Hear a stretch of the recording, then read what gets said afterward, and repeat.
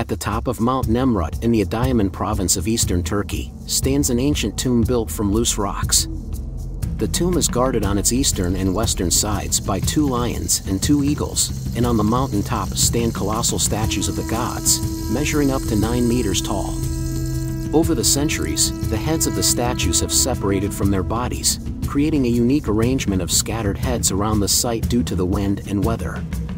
Each statue's identity has been confirmed based on the inscriptions, as have the shallow reliefs that were depicted on the slabs. These reliefs depict the ancestors of Antioch, Macedonians, and Persians. In front of each statue is an altar. The tomb itself stands at 49 meters tall and has a diameter of 152 meters.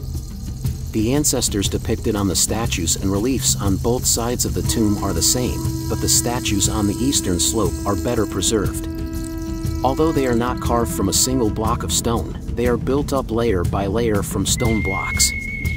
The huge stone statue head features a peculiar mix of Greek facial features and Persian headwear and hairstyles.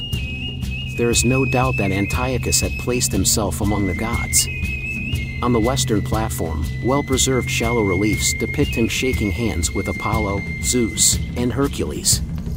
Likewise, a massive stone slab depicting a lion has aroused interest, showing the positions of stars, Jupiter, Mercury, and Mars on July 7, 62 BC. The significance of this date is still unclear, but it may record the start date of the construction of these buildings. An altar has been preserved to the east of the tomb, and there are signs that there was a passage with walls on both sides between the 2 platforms.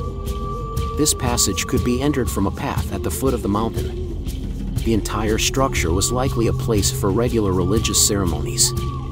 According to inscriptions, the tomb was built between 69 BC and 34 BC. In many myths of Turkey, the mountaintop is considered a traditional residence of the gods. Thus, Antiochus I built an extraordinary monument on the summit to demonstrate his own glory with the gods. After being dormant for several centuries, the ancient tomb on Mount Nemrut was rediscovered by German engineer Carl Sester in 1881.